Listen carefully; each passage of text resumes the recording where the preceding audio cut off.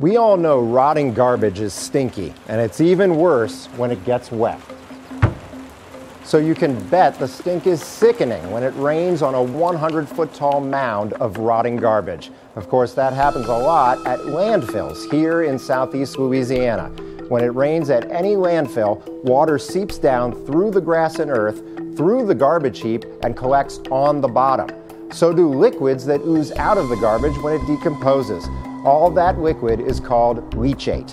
As the garbage decomposes, it emits gases like methane and CO2. A layer of gas forms on top of the leachate. Landfills have a system to collect both the leachate and the gas so they don't contaminate the environment. Pumps send the leachate to retention ponds, where it's treated and stored. There are also vertical gas wells running down through the landfill. They use vacuums to collect the gas. Different pumps inside those wells send the gas up and out to a gas plant, where it can be processed and sold as usable natural gas. Now, if these pumps are working properly, there should be only 1 foot of leachate under that 100-foot mound of garbage. The vacuums that suck the gas into the wells sit right above that normal leachate level.